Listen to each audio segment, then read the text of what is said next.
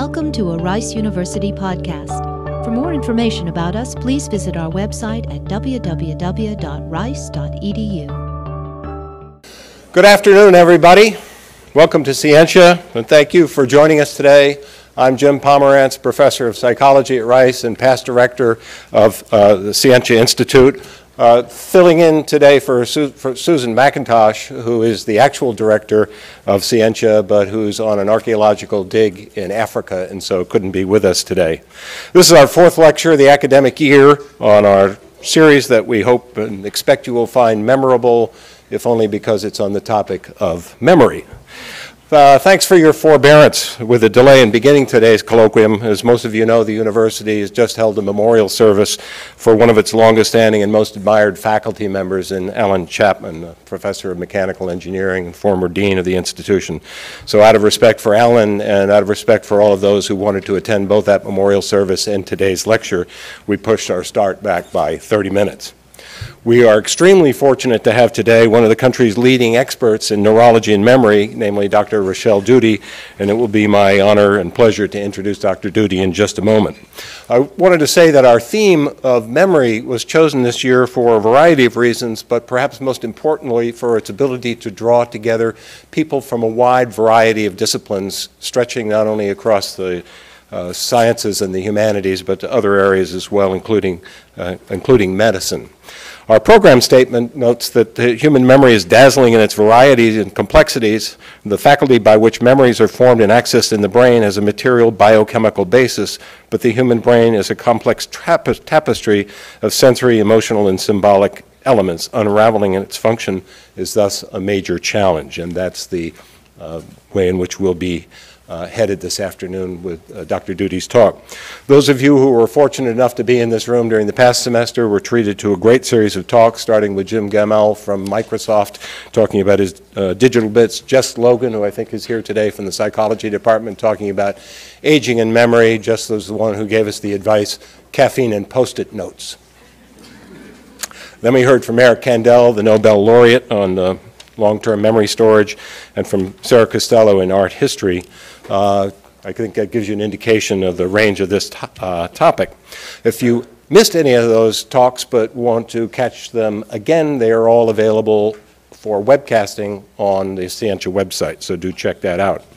Following Dr. Doody's talk today, we have 3 more talks planned. On February 19th, we'll hear Jeff Bowker from Santa Clara College talking about the forgotten frontier, memory and oblivion in a digital age, and then 2 other talks coming up, one in March and one in April. You can read about those on the website or on our program card. So in short, it appears that this is going to be another memorable and exciting, sorry Steve, I have a worse one coming up shortly, this spring. So we're fortunate to have, in addition to Dr. Doody, 2 panelists who will be speaking and commenting on Rachelle Doody's talk. First will be Terrence Doody. I was going to say something about double duty, but I think out of respect for Steve, I will not go down that road. But Terry Doody is well known to almost everybody on this campus as the professor of English. He received his PhD from Cornell in 1970. He came straight here as fast as he could, teaches courses on modernism, the novel, and contemporary literature, and is the director of undergraduate studies in that department.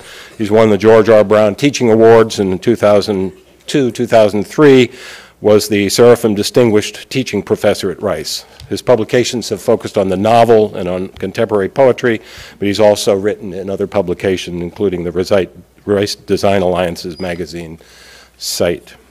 Our other panelists will be Professor Sidney Lamb from Linguistics Department, who's the Alan Cullen Arnold Professor Emeritus. He earned his PhD from Berkeley and has taught both at Berkeley and at Yale before coming to Rice. His early research focused on North American Indian languages, historical linguistics, and computational linguistics, and interestingly on the design of associative memory hardware for microcomputers. His more recent work is available in his 1999 book, Pathways of the Brain, which develops his earlier relational network theory or stratification theory of language and explores its relationship to neurological processes.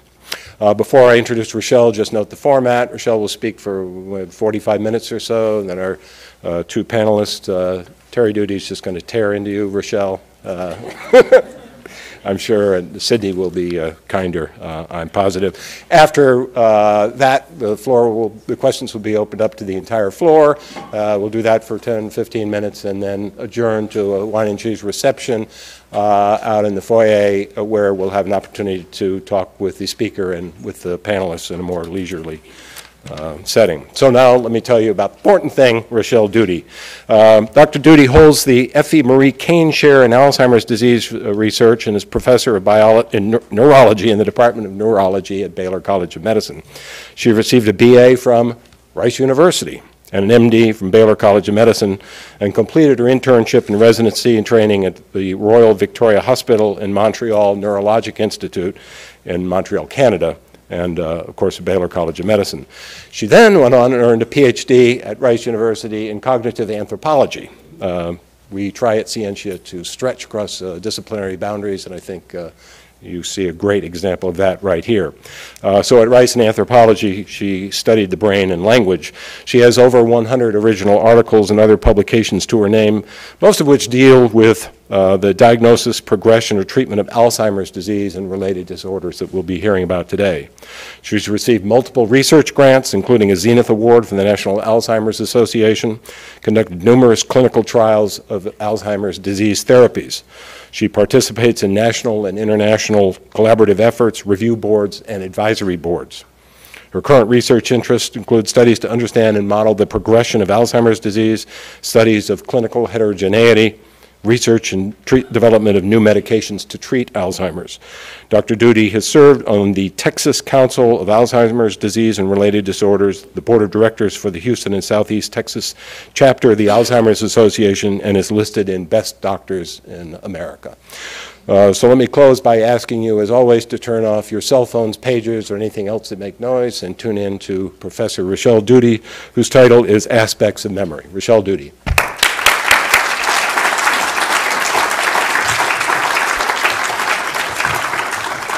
A technology moment as we wire our speaker. Thank you. Is it on? No. Okay. Can everybody hear me? I'll go ahead and try to use, I'm going to look pointedly. If you can't hear me, let me know, and I'll try to raise the volume there. Thank you. So what I challenge myself to do here today is many things. One is to tell you a little bit about how memory is thought of clinically within individuals and in the diagnosis of diseases. And secondly, to tell you a little bit about Alzheimer's disease and what's going on in this field and how we're trying to remediate Alzheimer's disease, which is a major area of interest and activity for me. And then third, to try to raise some points about memory that I have never heard raised in any setting, anywhere, and certainly not clinically.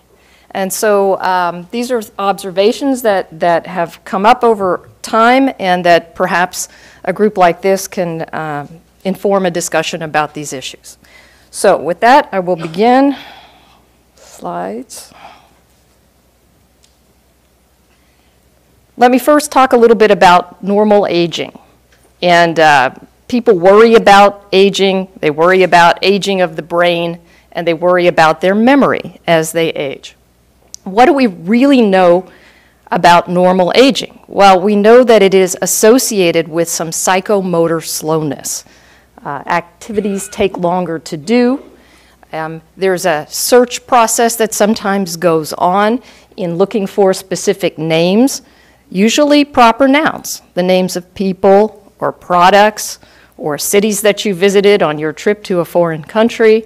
And this is very normal, for better or for worse. This is clearly normal.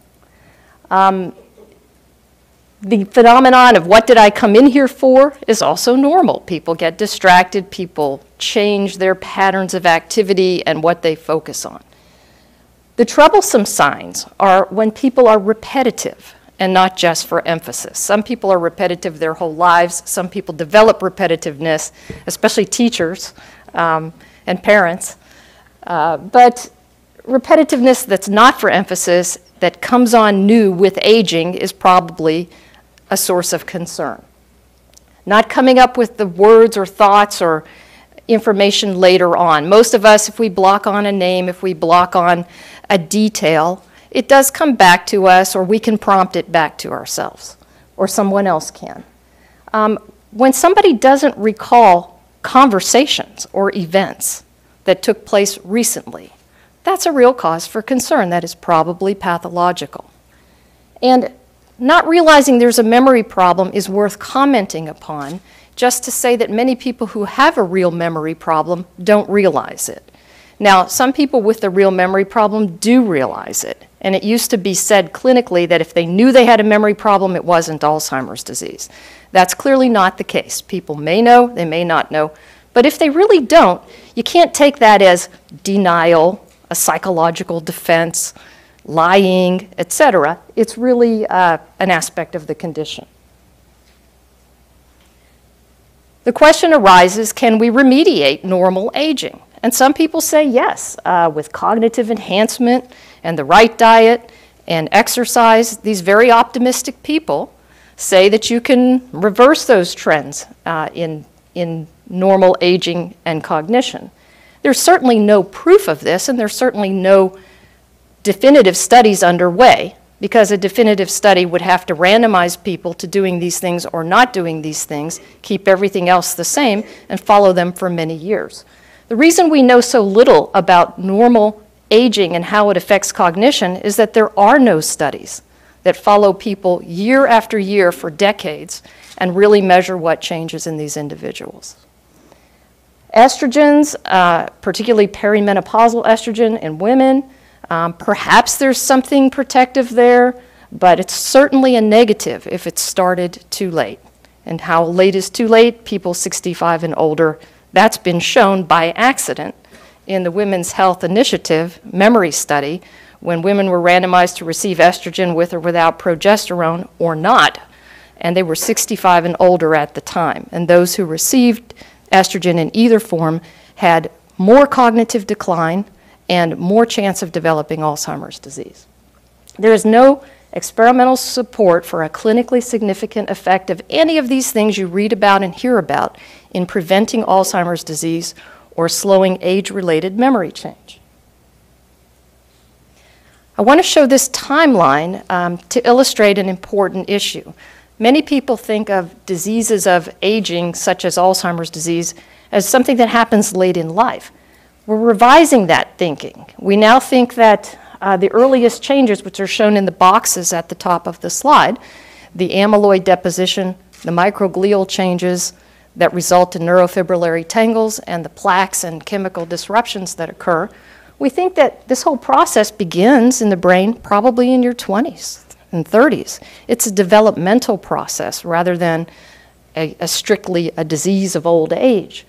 And so what that means for us is that people who have the normal changes of aging may or may not also have Alzheimer's disease developing in their brains. And we don't have the clinical readout yet to separate those among us who have no changes of Alzheimer's disease and those who do.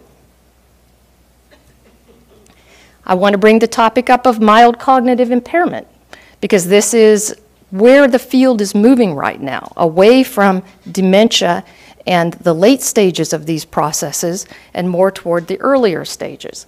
Mild cognitive impairment is a set of disorders of cognition, memory, and thinking that you can discover either through population-based surveys or in clinical settings. And the interesting thing is that they have variable psychometric features. Some people with mild cognitive impairment have no memory problem, whereas others do.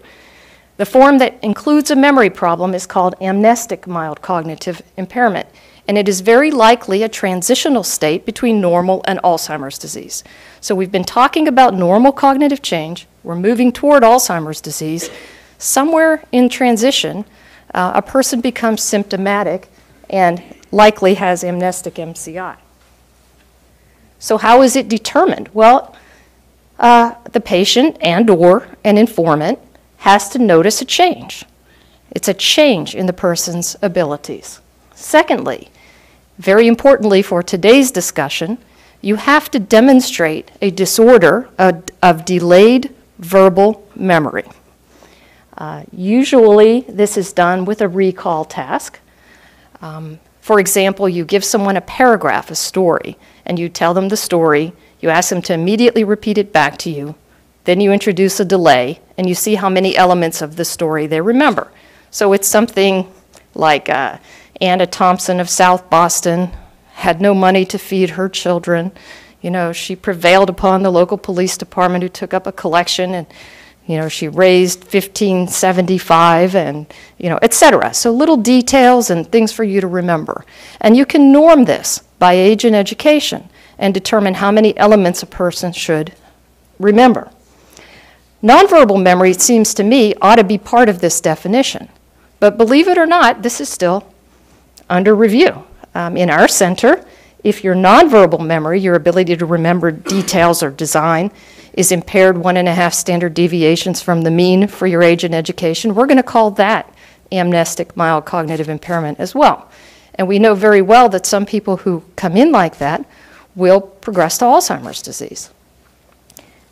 You also have to demonstrate that there is no second domain of involvement in order to call the person's condition amnestic MCI. So they can't have any problem with keeping track of time, no disorientation, no language problem, no spatial disorientation, etc. They can't have any decline in their daily skills. And that becomes a little hard to call because some people will come in with these mild amnestic disorders, and they might be a lawyer or a doctor or a professor, and they might have developed some adaptations as to what they do to get around it. I want to illustrate that amnestic MCI is probably transitional between normal aging and Alzheimer's disease with just 3 slides. This one makes the point that in an average normal person, the hippocampus is hardly differentiated from the rest of the brain. In the MCI person, you begin to see it more clearly because there's atrophy. In advanced Alzheimer's disease, there's even more atrophy. So the only point here is this is no absolute test for anything. It's just that there is a gradation. Similarly, with some of the neuropathologic changes of Alzheimer's disease, you may see some tangles in the brain in a person who is normal. But amnestic MCI, you see a few more. You see a little more amyloid in the brain. Alzheimer's disease, it's well established, with or without symptoms. And then neurofibrillary tangle counts. Again, MCI is intermediate. So that and other information is enough for me to accept that this particular phenomenon of amnestic mild cognitive impairment is probably a transitional state between something normal and something not. Now I want to move all the way to Alzheimer's disease. What is that? It's a syndrome of cognitive and usually functional decline that's treated with medications and support. Now, when you say cognitive, you're referring to memory and other thinking abilities. There was a time when everybody diagnosed with Alzheimer's disease also had functional decline, difficulty carrying out their daily activities like shopping, reading, traveling around. And that has changed. It is now possible to get a diagnosis of Alzheimer's disease and to go on treatment and to live for a period of years without functional decline. And for some people who get Alzheimer's late enough in life, that's really all they need. It is the case that such people have identified themselves politically as the people with Alzheimer's disease, the PWAD. They organize, they want to serve on boards of Alzheimer's associations. When there's a national meeting, they want representation. And that's just the tip of the iceberg. 10 years from now, most of the people that are designated as having a memory problem will be MCI or quite mild Alzheimer's disease, and we may develop a way for them to stay in that state for a long time or forever. There are variable non-cognitive or behavioral manifestations that may occur with Alzheimer's disease. They're treatable. We don't tolerate psychosis, agitation, depression, sleep disturbance, etc. Those are problems brought about by the disease that can be treated. So how is Alzheimer's disease diagnosed? Well, again, abnormal verbal or visual memory. And this time, most anybody would accept a visual memory disorder as part of the definition. At least one second domain, and those are the things I told you before, are spared in mild cognitive impairment. Language, visual perception, orientation, praxis, carrying out skilled motor actions, attention, executive function, being able to monitor your own behavior, making good judgments, and having good problem-solving ability. And with or without decline in function. You can't have any systemic disorder causing this problem. You can't have a brain lesion like a brain tumor.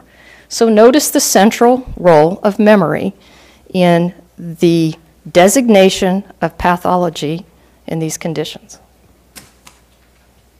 Now, with due respect to all of the cognitive scientists who have addressed you and will address you, I'm going to say some very simple things about cognitive science representations of memory. And most of this comes from some notes that I jotted some years ago when Endel Tulving was here, and it was probably part of this series that he was here. So, you know, there are simple ways that, that people have thought about memory and organized it, okay? So one way is a sort of time-based system. There's your sensory memory for the event, and then a primary process whereby you access that memory and process it in your brain, and then a secondary access to your memory. So there's this time-based system. There's a compartmental system that we actually then turn a timeline into some nouns, okay, into some locations. Your immediate memory. So that would be the things you rehearse and you can spit right back. We often test that medically by having someone do a digit span. We give them a series of numbers and ask them to repeat those numbers and keep going up higher, you know, till you get to about 10 numbers. And then you ask them to repeat the numbers backwards. So digit span, forward and reverse. Short-term memory, that becomes a compartment, okay? And short-term memory would vary in its definition, but it would be memory that is for recent things, as opposed to long-term memory, memory for things that are remote. How do you define recent? How do you define remote? That will vary from study to study and theory to theory. But the important thing here from a, I guess you'd call it, postmodern perspective, is that you've started to make places for memory, okay? And the first step toward localizing something is creating a place for it. So we've got compartments now. And then Dr. Tulving talked about task-based systems for organizing memory. And this is not complete, but a kind of simple version, that we have procedural memory, that's the knowing how to do things like ride a bike, okay? And we have the declarative memory, knowing that something. Episodic memory, knowing that you had oatmeal for breakfast. Semantic memory, you know, knowing that pigeons and roosters are part of the bird family, okay? And very quickly, people begin to start looking to localize these specific aspects of memory. The procedural memory is tied with what is implicit. The declarative memory is what is explicit. Storing it leads to anterograde memory. Consolidating it leads to retrograde memory. So this system starts to look a lot more like how people talk in medicine and in deficit analysis studies, where you start looking for things to disappear, and then you say, well, what's been damaged? And you assume that what disappeared was localized where the damage occurred. I think it is notable that in people with Alzheimer's disease who are defined on the basis of a memory problem, things like knowing how to cross the street seem not to go away. Thankfully, I've never had a patient who walked against the light. People remember how to ride a bicycle or run on a treadmill. Maybe that says something about these processes and how they're affected in Alzheimer's disease. I'm not sure it says too much about localization. So how do we actually test these memory aspects clinically? So immediate memory, on simple tests, it would be how well do they just register the information you ask them to remember. Very often 3 words. Please remember these words: book, record player, and Austin, Texas. Can you say those back to me? Book, record player. And sometimes people need 2 or 3 trials. There's a little difficulty with the registration. Short-term memory for words or objects. I told you some words 5 or 10 minutes ago, and I asked you to remember them. Do you remember them now? Okay. And you can enhance that testing by giving semantic prompts, telling something about the word. You can enhance that memory by giving phonemic prompts or by giving a list and have people choose the words. All of that tells you a little bit about how bad the problem is. Long-term memory. How do you really assess people's memory for past events? That's actually quite a bit more difficult. So there are all sorts of tests that ask people, where were you when Kennedy was shot? And these are very cultural and very difficult to quantify. The bad news on this type of approach to memory is that people don't do so well when they're older as when they're younger. So if you look at this paper from Salter, which just tells you, maybe we won't. Yes, I know, but I'm wondering why that went away. Oh. Okay, well, I won't point at it, just in case. But you can see that in these cross-sectional studies that look at groups of people in their 20s, 40s, 60s, 80s, the scores are lower in the people who are older. And so the norms are basically, the tests are basically designed around the 20-year-olds, but people don't score as well. And this is an accepted given in all of medicine. And so people's scores are always assessed relative to age and education norms.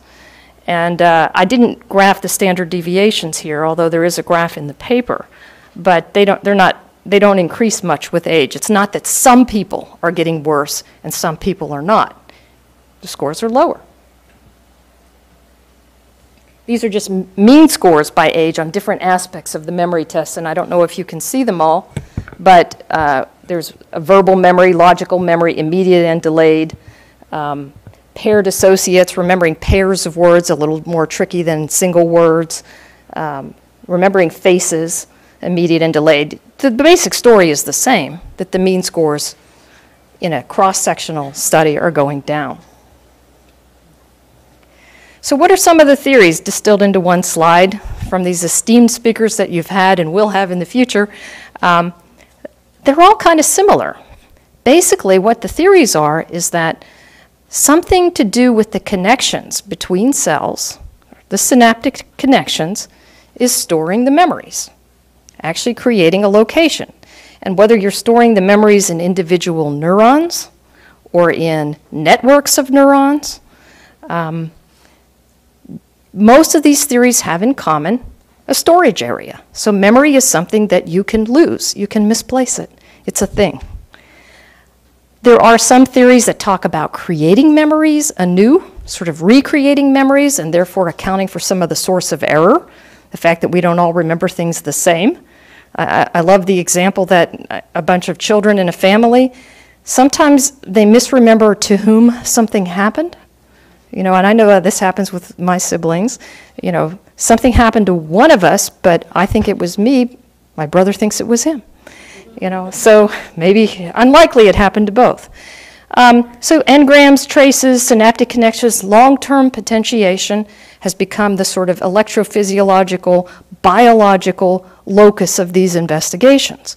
So you can train a series of connections to be preferred or dominant or to retain information in some way. And usually in these theories there are separate systems for visual and verbal. Are we going to get the other part back? Okay, so how do you test any of these theories? Well, you can decide which network of neurons you're looking at and which neurotransmitters they use and give an agent that disrupts the neurotransmission. And you can say, oh, well, we've disrupted long-term potentiation or short-term potentiation or long-term depression or some other aspect of this electrophysiology. Or you can take an animal, poor thing, you know, put in a probe and run it through some tasks and try to show that individual neurons or groups of neurons are more active when memory seems to be utilized by the animal. It's all very circumstantial. Or you can do deficit analysis, like I mentioned before, where you study people whose brains seem to be injured in a circumscribed fashion, although not a microscopic one. It has to be visual lesions that are really quite large as far as the brain is concerned. And then you say, well, when we knock out the right thalamus, we see this disturbance in memory. Or when we knock out the left angular gyrus, we see that disturbance in memory. So this is constructing a representation of memory by chipping away at brain function. What are some of the perils of representation? Well, any notion of memory becomes localizable in the brain. So even literary ideas of memory, which I imagine we'll hear a little bit about, when somebody learns about memory and remembering and how it influences someone's life through literature, they start to think about, well, where's that localized in the brain? One of the long discussed perils of representation has to do with Western languages and the way our languages force us to think. And one of the things that we often do in Western languages is we make things out of ideas. So I'll dare one Amerindian example. There are certain languages in which you look at the ocean and you say, waving. But we say, look at all the waves. You know, everything is a thing for us. It's part of our language. In other studies, actually, when I was in graduate school at Rice and subsequently, it struck me that there was something a little bit strange about aphasia studies, or the studies of impaired language, because people thought that language was localized in the brain with a map. And language could be anything from a national tongue to a written text. You know, that's what we all call language, and we talk about its localization in the brain. And I think we're compounding too many things together. It made more sense to me when people like de Saussure talked about speech or speaking. So we know what speaking is. We know what remembering is. But why do we have to have language localization? Or why do we have to have a memory? That's something that, in a way, has been forced upon us by our languages. And also another peril of representation is that all visual images assume undue importance. So I've talked about this before. Apologies to those of you to whom I have. You know, we're a little slanted here. And this is true for most cultures in the modern world, that we say crazy things like, let's go see what that tastes like. You know, why are we seeing that? Seeing is believing. And in neurology, the last time I spoke in Scientia, it was about neuroimaging and some doubts that I have about the whole process because of the way people are thinking about it.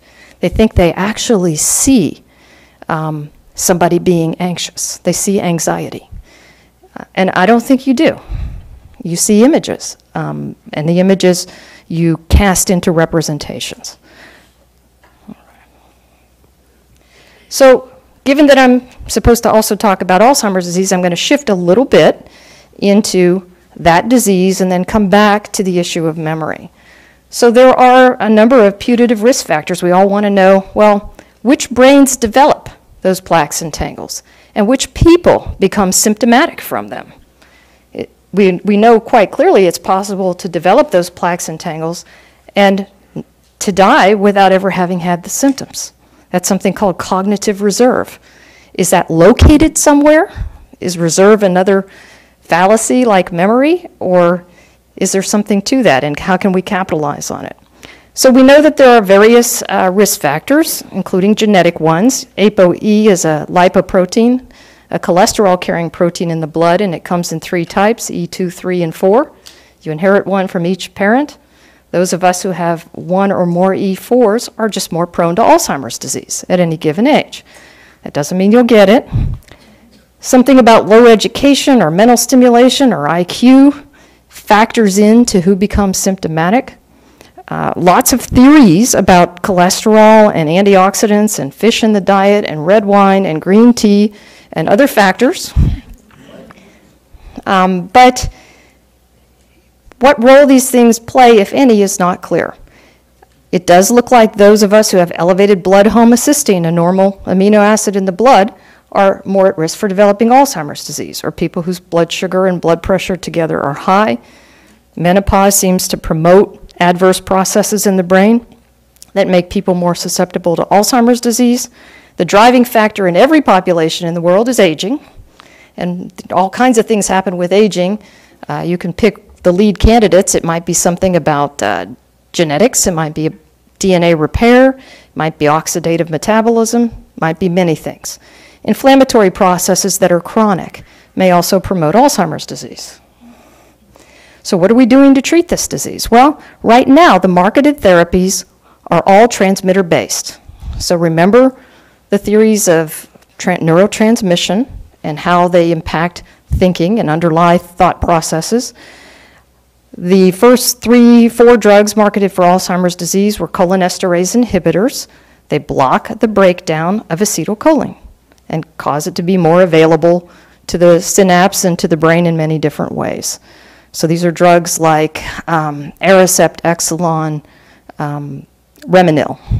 Memantine or Namenda blocks a different transmitter system. It tries to block out the noise of over-excitation by glutamate. Okay, do any of these things underlie memory? What is their role in Alzheimer's disease? Less clear, but it's been shown that these transmitter systems are not the same. So these therapies are marketed and approved and useful. To summarize their efficacy, they're effective in mild, moderate, and severe Alzheimer's disease, but curiously, they may induce small improvements, although more commonly they stabilize someone's abilities. So the stabilization issue has become very problematic. Most doctors don't know how to see stabilization. Most patients and their families don't really know the time course of Alzheimer's disease. They can't tell if it's been impacted by a treatment. The effects may be quite long-lasting. We see people who stay pretty much in state on a whole battery of psychometric testing for 5 years or 6 years or even 8 years. I haven't seen anybody more than 8 years. But we don't have any cures. We don't have anything that stops the Alzheimer's process or reverses it. For fair balance, I want to mention memantine as well in its summary. It slows cognitive and functional loss, and when you add it to ongoing cholinesterase inhibitor treatment, you might even see some improvements for a short time. If you do meta-analyses and look at populations and throw all these drugs together, it still holds up that these treatments benefit cognition, function, and behavior, and that the profile of that benefit may differ by stage of disease. So what does it take to get a drug approved as an anti-dementia drug? There are draft guidelines that exist in the United States and have existed in the United States since the late 80s as draft guidelines.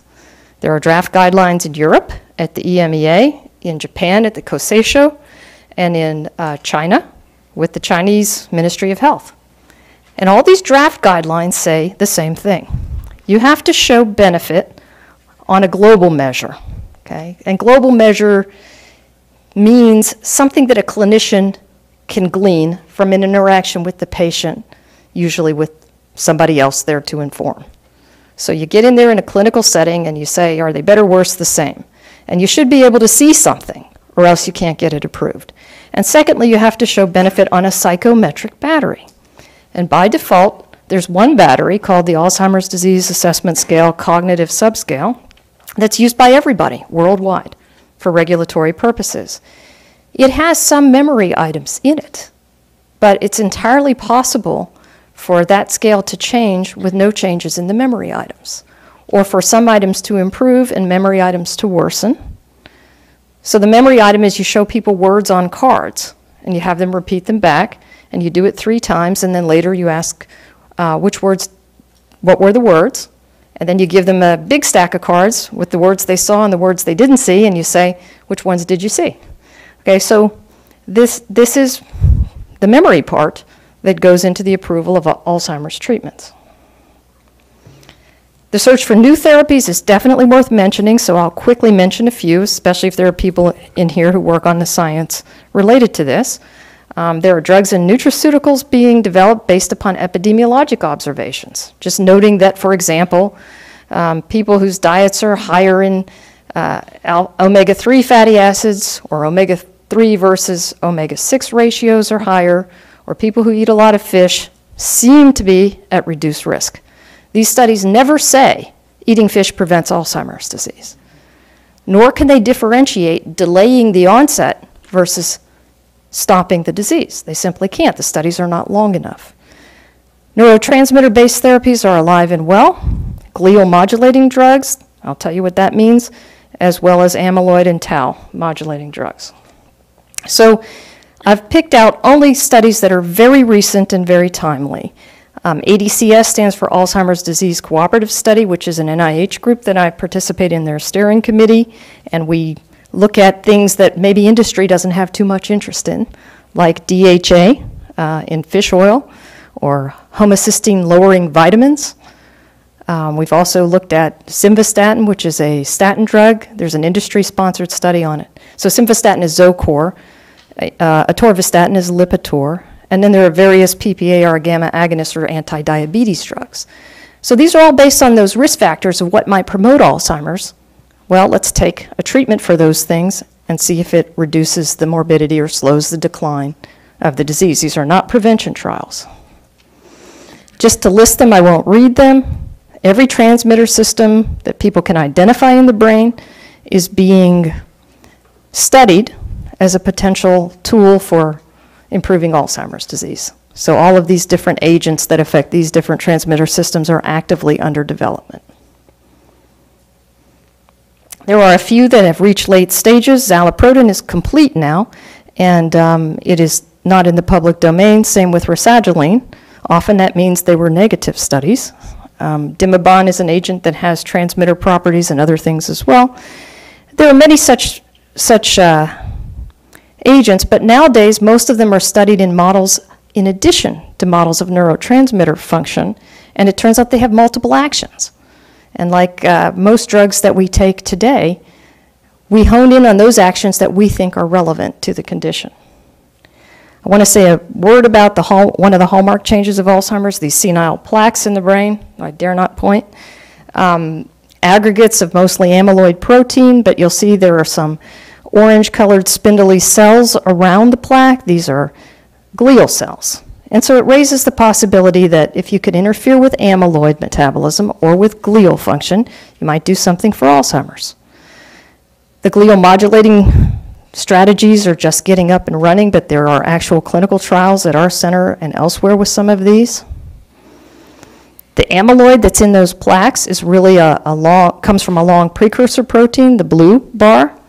The pink bar within that protein is the beta amyloid that's mostly accumulated within the plaques.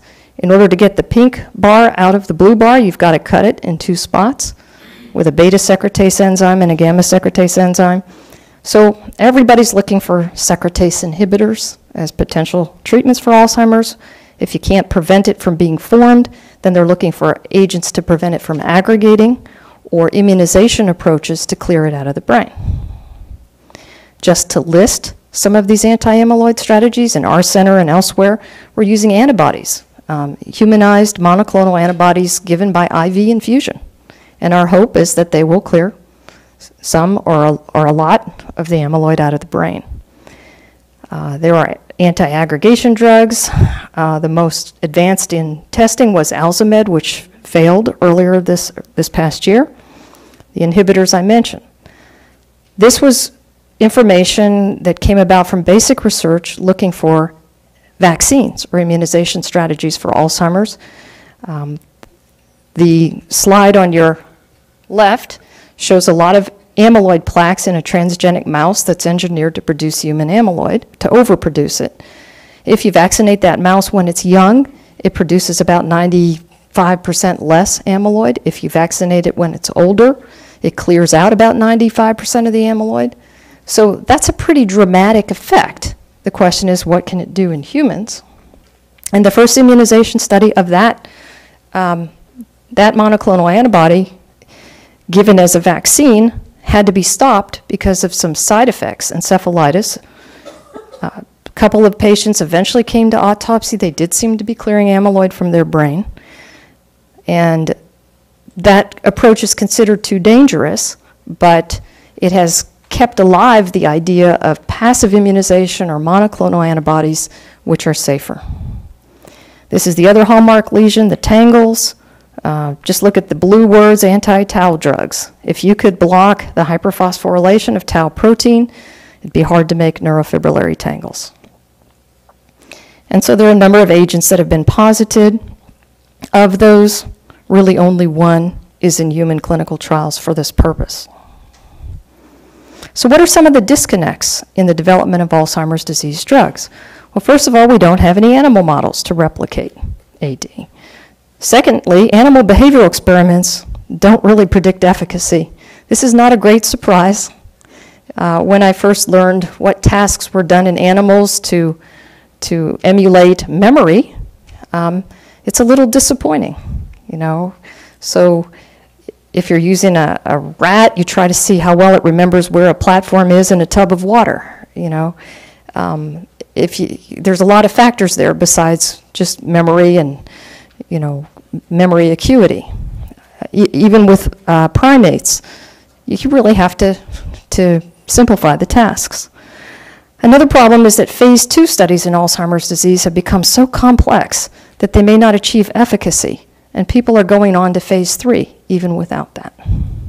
So what am I leading to?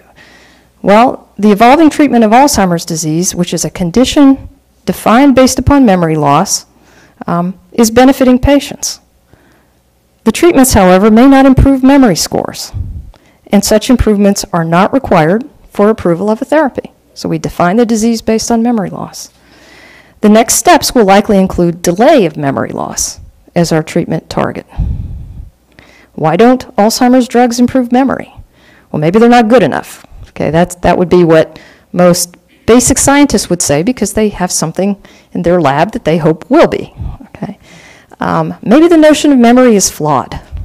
Maybe when you interact with patients, what you see is remembering, and you see people who have varying degrees of difficulty with that.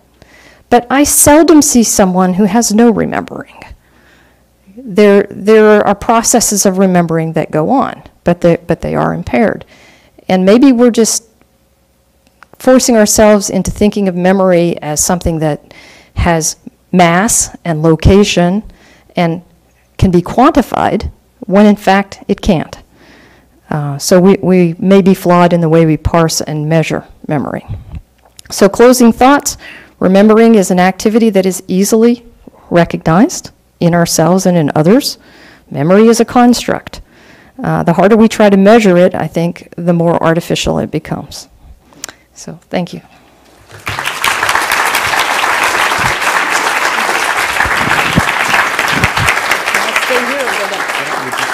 You could have a seat there until Terry and...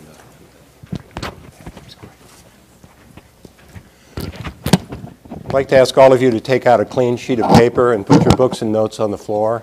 It's time for a memory test. But before that, we have our two panelists, Terry Doody and Sidney Lamb. I don't know if you've worked out an order between the two of you, but we'll let them argue for a little while. Okay, can you hear me? I was particularly pleased by what Rachelle said about memory as, well, she talked about the perils of representation in her final remarks. Memory is a construct. I couldn't agree more, and I'd like to elaborate on that a little bit. Well, she mentioned how our language works, that we have a noun memory, which, and we tend to suppose that behind every noun there's a thing. So because there's a noun memory, we suppose that memory must be some kind of a thing. This kind of thinking is actually reinforced by thinking about computers. In computers, it makes sense to say that memory is a thing. Your memory of an individual fact or data, when the way it's stored in the computer is it's stored as a little object. And people tend to think misleadingly that computers are like human brains. You know, you have this common metaphor, the electronic brain. And there's even a well-regarded book by two well-regarded authors called The Computational Brain. And people tend to think that the human brain must be like a computer. And so if there are memories in a computer, well, maybe there are memories as little things in a brain. And it means that when you remember something, what does that mean? Well, in a computer, what it means is you're retrieving this memory and taking it to somewhere else. Now, where are you taking it? Well, in the computer, you're taking it to the CPU, Central Processing Unit. Now, is there anything like that in the brain? I don't think so. I think the whole cortex, at least, is a Central Processing Unit. The way I look at memory is it's not something you can retrieve, which means you'd get it from someplace and put it to some other place. To me, remembering something is activating that memory that's in that place in the brain. Well, what is it in the brain? Well, okay, now let's talk about what it might be. It seems to me that, well, Rachelle mentioned connections. I think that's absolutely right. The whole thing is about connections, and the memory of a particular object, let's say your dog. What is that? I think it is a very large network. And one of the, I'm going to elaborate a little bit, one of the things also that people get misled about a computer is that, you know, when you put something into a computer memory, you can put it anywhere in the memory. It doesn't make any difference. It's arbitrary. It's in an arbitrary location. With the brain, it's not like that at all. The dog has, your dog, you know, what kind, it consists of a composite of a lot of different kinds of information. Now, the visual information, what your dog looks like, this is a lot of little connections, but in the visual part of your brain, in the occipital lobe.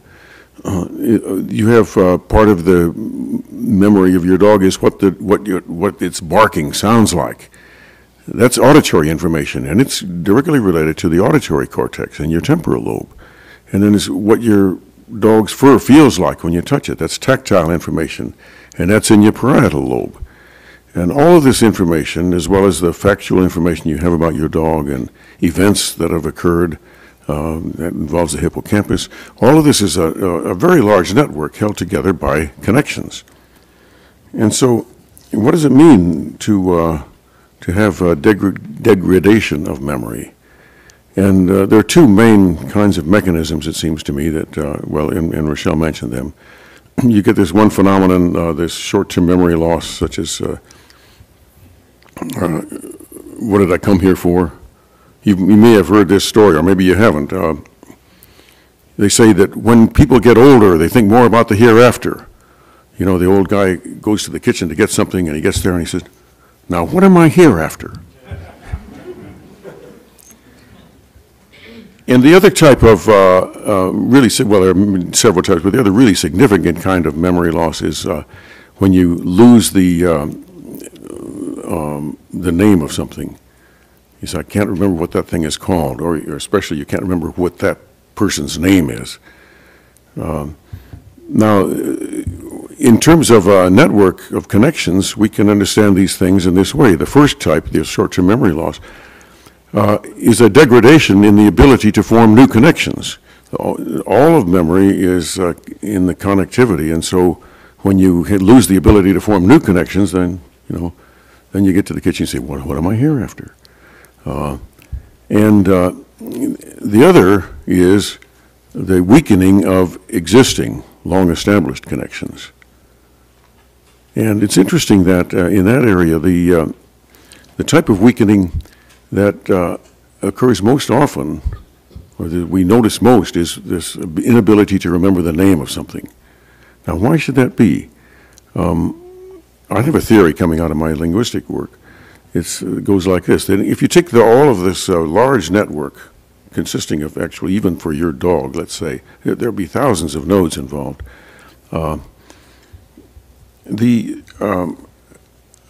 it isn't, okay, one of the connections of that network is to what we can call the auditory image of dog. That is, what the word dog sounds like in English. You have to have that to be able to use the word. And that's what you can't recall, quote, recall, unquote. Now, what it means is the connection to that is so weak, at least momentarily, that you can't traverse that connection.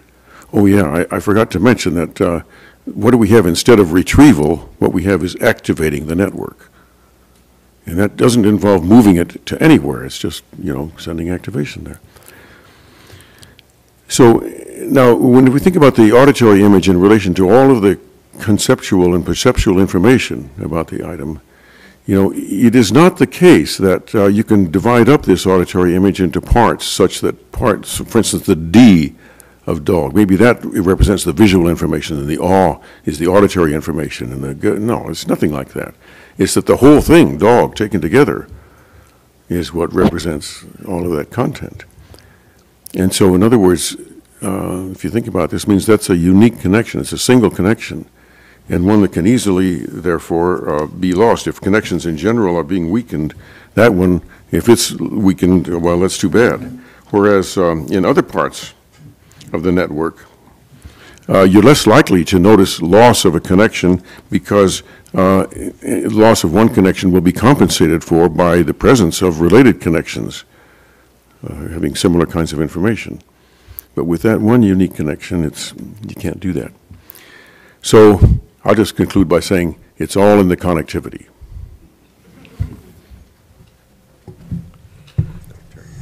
Thank you. Everybody can hear me, I assume? Rachelle and I have talked a lot about the problem of localization and the reifying of the processes or the entire systemic operation of memory, because that's something that I can understand and something that literary studies deals with and resists. So that's where I'm going to start today in my response, is I'm really going to talk about Wordsworth and Proust and the notion of how memory works in each of their great autobiographical works, which were absolutely groundbreaking.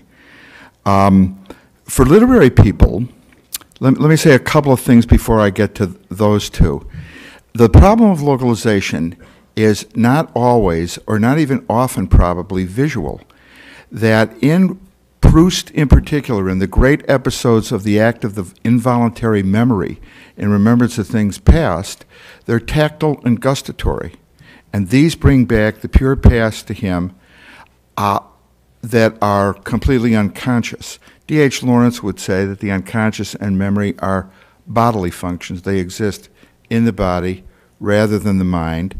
And both Proust and Wordsworth seem to subscribe to that kind of notion, that the most powerful memories they have that go into their writing are holistic experiences that are muscular, kinetic, tactile.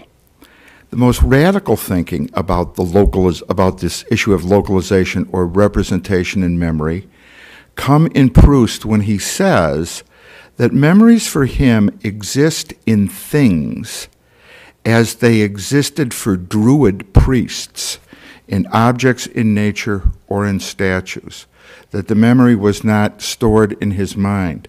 Thomas Pynchon believes that and uses that in Gravity's Rainbow. Virginia Woolf believes that the memories exist outside our consciousness and are stimulated by those objects.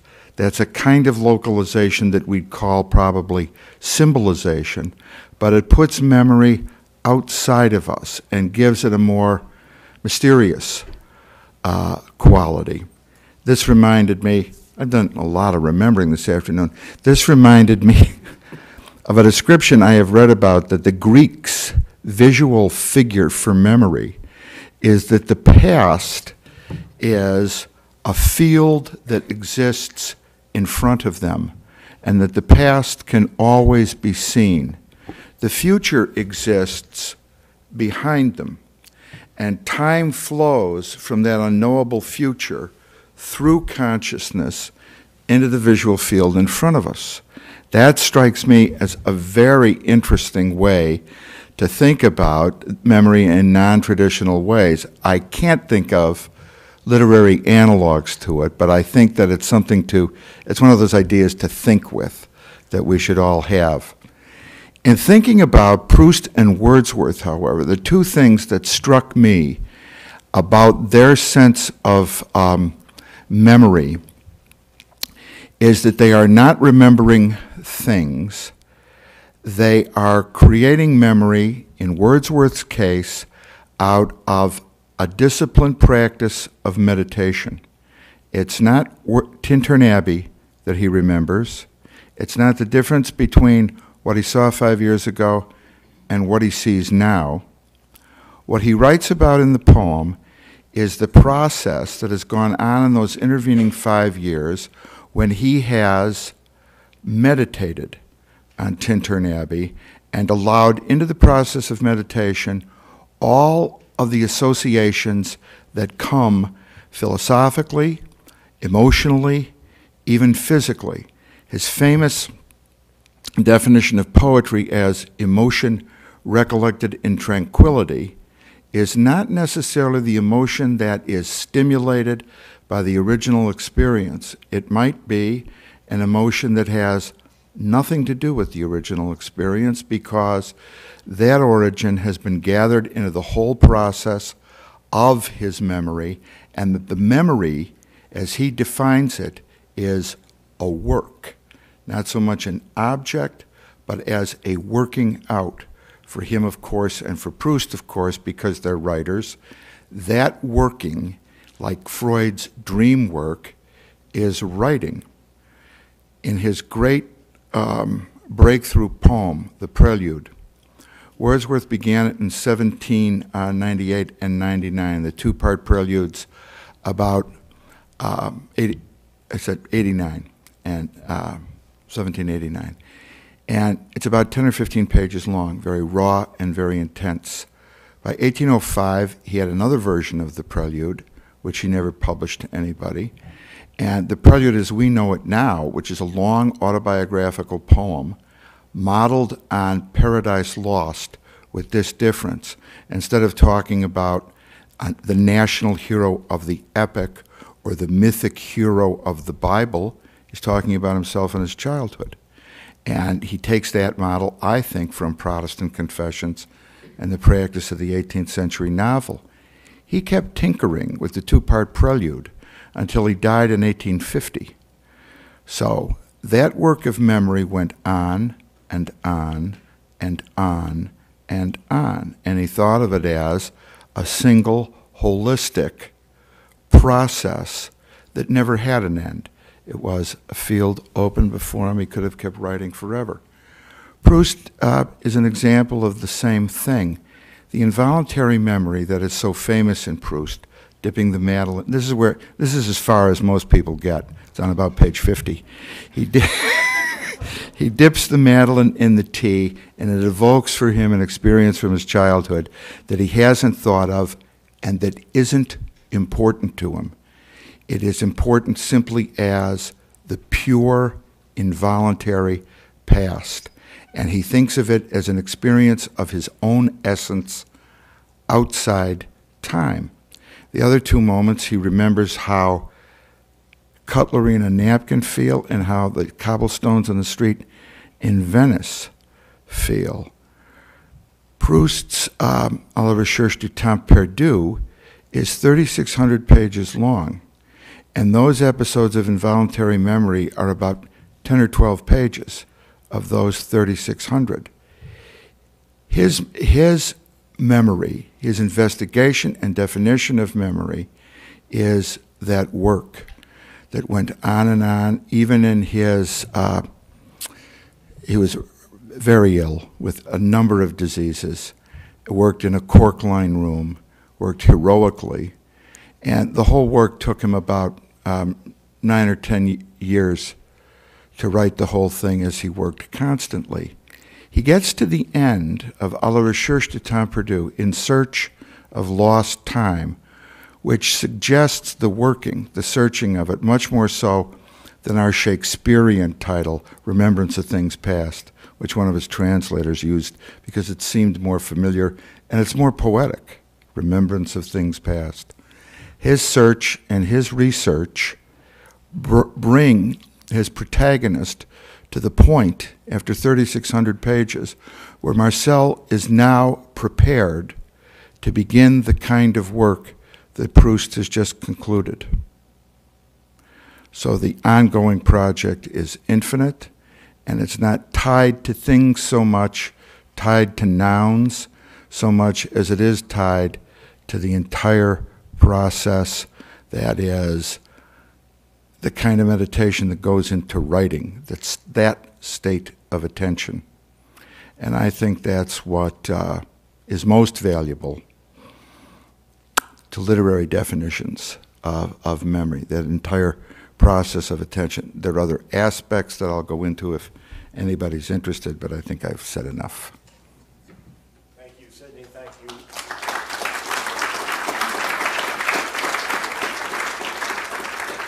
Terry, before you leave, Rachelle, would you like to respond to any of these comments before we throw it open to the floor? Just real quickly, thank you both. And the thing I find reassuring in both responses is a focus on process, like remembering, rather than a focus on things. I think that neuroimaging has, in a way, forced a more connectionistic view, because when you show somebody remembering their dog, all the regions of the brain light up. But I do worry a little bit about connectionism, because you're still connecting things. You're still connecting areas, and, activation is a concept I like, but activating the visual cortex and that worries me a little bit. I think that reifies things. With respect to literature and memory, again, the process is something that you focused on, Terry, that I think is great. But I think you chose the greatest examples from literature that are contrary to what most of literature does, which is to present memory as total recall, And then the author remembered, and then he has this extraordinary description of what he remembered. And, it trains all of us to think that that's what memory is, to remember the sunrise and the temperature and who was where and the colors, and, that's memory, that's recall. So, I think the examples you chose were fascinating and different. But implicit in Wordsworth is that he might not be talking about the original sunrise, or the weather at Tintern Abbey. He might be talking about something else that he's manufactured. And so that he's the basis of so much literary thinking that memory is very creative. Memory may be imagination. Okay, now it's time to throw questions open to the floor. Please raise your hands. When you ask the question, wait till you get the microphone. This is being videoed for our webcast, so this will help. Okay, I have a question. Can you briefly describe the differences in memory loss associated with Alzheimer's and Parkinson's disease? Okay. Where are they similar? Where are they different? Psychometricians do try to differentiate neurodegenerative diseases based upon patterns and profiles of memory. One of the fascinating things about Parkinson's disease, which is primarily a motor disorder, it's defined not by memory or cognitive change, but by slowness in physical actions, or rigidity, or postural instability, or tremor, okay? And then going along with all of that, things may change in the brain, do change in the brain, and things may change in cognition. So there is no clear profile of the memory loss of Parkinson's disease, the memory loss of frontotemporal dementia, the memory loss of Alzheimer's. But you can see some consistent differences. And the consistent difference that's more of an art than a science, okay? It's something you might read into the tea leaves in Parkinson's, is that it's not so much a loss of recall as it is, it's promptable. It's much more promptable. It is impaired recall, but less impairment of recognition. So the classic description of such a subcortical memory problem is that if you showed all those words on the card, the person would have trouble telling them back to you. They'd be very slow. you'd be wondering to yourself, are they having trouble telling me because they're slow, or because they speak in a low voice, or because they don't remember? But then when you showed them the whole stack with the words they did see mixed with the words they didn't, they'd do better than an Alzheimer's patient and saying, yes, I saw that one, no, I didn't see that one. So more of a, they talk about it as being more of a problem with retrieval than recall.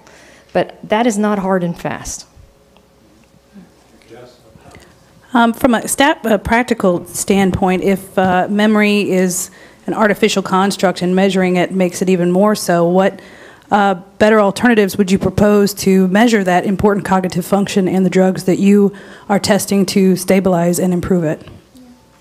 Well, I'm not really sure we have to measure cognitive functions. You know, we'll do it for now so long as regulatory authorities require it, and fortunately we can use wide batteries that can capture improvements, whatever they may come in.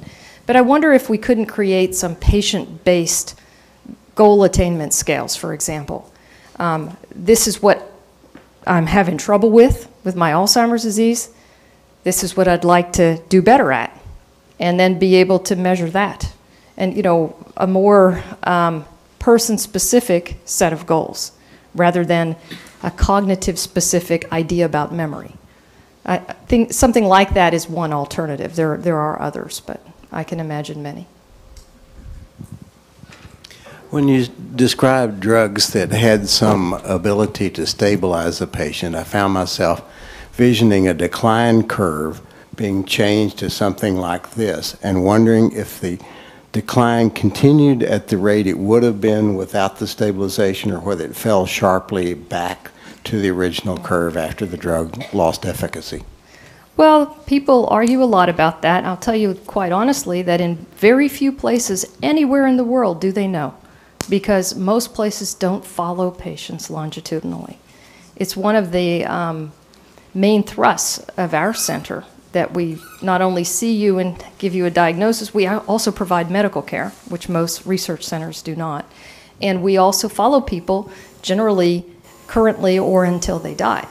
So we have a sense of what's going on longitudinally, but we don't have a control group, okay? There's nobody who's going to come to our center and we're going to say, well, we're not going to put on treatment, but please do come back for these repeated assessments. So in medicine and in science, it's taboo to discuss impressions and anecdotes. When I say that I have patients who've been stable for 8 years, most of my colleagues simply would not believe me. And we recently did a program for PBS called Healthy Mind, Healthy Body. We did one of the episodes on Alzheimer's and tried to get interjected into that viewpoint this idea that you can live for years with Alzheimer's disease with many things going well, okay? Not everything, and you don't get restored to normal. So the discourse is very negatively weighted. And so I don't think there's anybody who has graphs that can show you one or the other. The longest double-blind controlled studies are 1 year. There are now studies that are going out 18 months and more, but all those people are on treatment with new treatments added on top, and we don't know if the new treatments work or not. So we're trying to interpret these lines and these slopes, just like you are. In Europe, the regulatory authorities have said that a carefully designed slopes analysis might not only support the approval of an Alzheimer's drug, but also the indication for disease modification. So you're right on to a topic that is very hot, but is unresolved. Got one here, then one down here, then get your bottom. I have a rather abstract question, but I would just be interested to see all three of your responses to it, because we've been talking a lot about memory as a process, as a work, as Dr. Doody had said. But if we're going to conceive of it in that way, and conceiving as memory as something that is being activated at a present moment, what does this do then to our conceptions of time itself?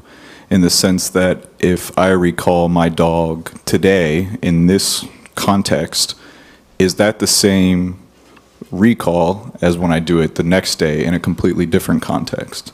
So what exactly, and I'd just be interested to see from a cognitive science, a linguistic, and then maybe even a literary perspective about what this does to time and whether or not we can say that there are multiple temporalities in that way.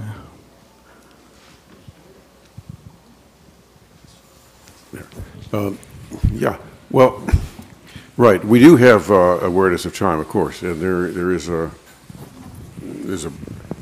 there's got to be parts of the cortex that deal with that. Now, when you remember your dog, let's say today, and then you remember it again a week from now, that's going to be different than one a week from now. Even if it's you try to match the context as much as possible, because the whole network of the brain and every sub-network within it is changing all the time. So when you, just as your dog changes from day to day in usually not perceptible ways, it's interesting actually, your conception of your dog changes probably less often than the dog itself changes. When you look at your dog, you remember also when the dog was a little puppy, and you remember his whole life cycle and so on. But yeah, it changes and the context will change every more. So this it's a dynamic network. I don't know if that's clear or not. But. Can I comment on that? I would say that you yourself would measure the different temporalities by constructing a story, a narrative about why you thought about the dog today in this context, what connection it has to the last time you thought about the dog in a previous context, and the next time you think about the dog, which will spark your story. And then your narrative will connect those three moments. All narratives are in the past, whether they're oral or written, historical or fictional. And so I think what you're doing is organizing levels of the past in terms of their proximity, importance, value, recall. Values are important. You know, if you remember your dog as a puppy, why? Because it's dying now and you want to have that sentimental retrieval or whatever.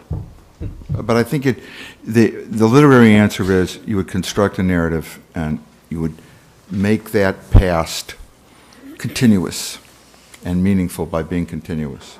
Because the three, if you don't, the three memories don't have anything to do with each other as far as you know. I just want to add one thing to that, and that sense of alternative realities, that, when people start to have a disorder related to Alzheimer's disease, one of the things that often they have difficulty with is estimating time frames. And so, that can be kind of subtle at the beginning. I can say to them, in conversation, as I'm kind of exploring how they think in our initial talk, and gee, you just came back from Spain, when did you go there? And they'll say, oh, last week. And the spouse will look at him and say, what? That was 8 months ago. And, so their alternative reality does in some way define them and their social situation.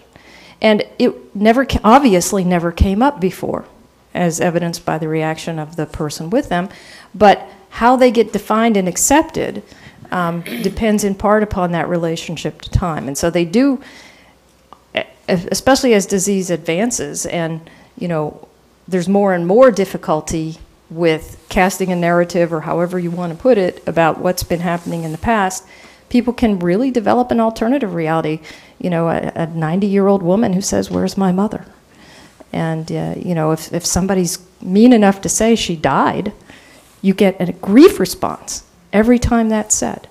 So it is something about an alternative reality. I have a two-part question. First, of all the research centers around the world, including your own here in Houston, which one do you think is the most advanced or actually proceeding on a path that is going to be the most productive?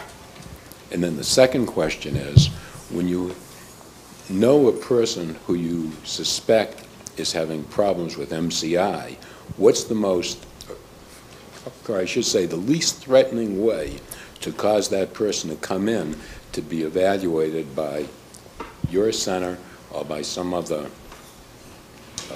clinic? Yeah. Well, the productivity and success of a center depends on the criteria used to judge it. And so many people will, give different choices in answering that question. I really couldn't say, who to you would be the most productive, best center. I don't have a way to rank them like that. If you ask me, who's really good at behavioral problems, I could do it that way. But, just a whole center and all of its activities in some, most people would judge it based upon the number of NIH dollars they have, but I certainly wouldn't. Okay, so I can't answer that. But what do you do if you care about someone who you think has MCI, which chances are better than even that they have Alzheimer's disease and not MCI when they're assessed? Well, you tell them, gee, I've noticed a change in your memory. You should have it checked. It's becoming very commonplace. We're starting to have people come in. We need to change the healthcare system in more ways than one. But one of them is that people ought to be able to have it checked when they're concerned about their memory, and it ought to be paid for by their insurance. And, you ought to not go bankrupt for providing that service. That all should be in the system. But even now, people can go have their memory checked. Children of Alzheimer's patients come and have their memory checked. And then depending on what we find, we'll give them some kind of risk profile, and we'll say, you may want to come back in a year or every other year, or you may need further testing, or you should go on treatment. So there's some action to be taken. Okay. Okay. I wanted to ask you about a couple of different aspects. One is the different aspects of memory. Have you ever had anybody or seen anybody who didn't seem to be physically impaired, whose short-term memory was quite excellent, but who had lost procedural memory, say a concert pianist who could no longer play? Yeah, you can see that sort of thing, and often the explanation and the reversal of that is psychological and not, in fact, something fixed or disease-related. It can be seen. I can't say that I've ever seen anybody with a neurodegenerative disease who presented with a procedural memory problem. But quite often, somebody who's stressed or has a conversion reaction or, something else, depressed or... But you've never seen any physical impairment of procedural memory, other than... I'm not sure what you mean by physical impairment, but well, I think you mean a disease associated with it. Yeah. No. Okay. Not alone. All right. Procedural memory can be affected adversely when other things are too. The other issue, but on the other hand, procedural memory can be perfect when a person can't remember their own name. The other aspect of this is whether, I think that it's a fairly common symptom with Alzheimer's patients that all of a sudden they will decide that they have to do something. Usually not very clear in their own mind, but there's some sort of anxiety about doing something. I'm only saying this from some sort of anecdotal evidence, having watched an Alzheimer patient in action. Is this a memory impairment, or is this some other kind of brain functional impairment? Or is that not true, what I said, assume something that wasn't true? No, I've observed the same behavior and motivations in people that you have. Sometimes Alzheimer's patients, sometimes people with other disturbances. And, I try not to think in those terms, is it memory or is it, but if you do try to drill down in order to help alleviate the concern, you often find that it's misunderstanding of some type. They think someone is waiting for them. They think they're supposed to be at work, although it's 2 o'clock in the morning. Or they had a dream that triggered this thing in the first place. Or they feel anxiety for whatever reason. It could be biochemical, it could be psychological, and they don't know how to dampen the anxiety. So they think that movement or fleeing in some way is the response. So I think there's a lot of different explanations, and probably within the same person or across people, they all apply, and many others too. But the behavior looks like that. Steve, did you have a question? He's held the microphone so many times, you should let him talk. You're great, thank you. All right, well, what is so fascinating is that you've all argued that memory is a process. Doesn't exist in any one place, and yet you've also been telling us about the one place where it is clearly localized. Something happens in the brain, which is a thing that clearly affects this process by which memory is constructed and recollection occurs. And it's just, I guess we're stuck with that. That out of a thing comes a process that has no location. All that tells us is that the memory is necessary for this process. It doesn't tell, the brain is necessary for this process. It doesn't tell us that the process is in the brain. Well, but it tells us that if there's a problem in the brain, that affects the processing, right? Yes, a deficit analysis always tells us that, but it doesn't tell us that the process was wiped out by some specific localization, So it's just like saying, legs are necessary for ambulation, but ambulation is not in the legs. Okay. Thank you. On that thought. Before we thank Rachelle and our two panelists, we want to take a moment for an important announcement from one of Scientia's CP Snow Fellows. Hi everybody. One of the things that Scientia is doing this year is running smaller discussion groups in addition to our public lectures. So I just wanted to let you all know, especially if you're all, after Dr. Doody's interjection, going to run out and read how many volumes of À la recherche de son perdu are there? Seven. So if you did feel like doing that, there actually will be a discussion of Proust and memory on the 1st of February in Humanities 118. There'll be further announcement about that, and that will feature Dr. Doody and Dr. Philip Wood from French. Thanks. So let's put our hands together for Rachelle for singing the show.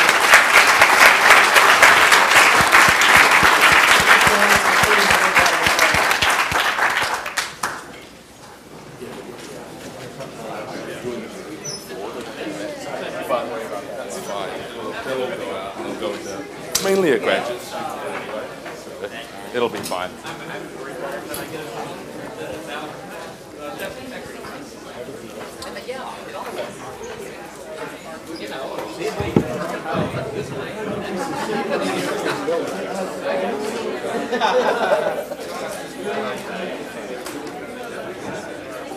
That's great.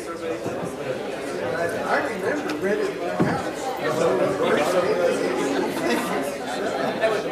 Like the other person.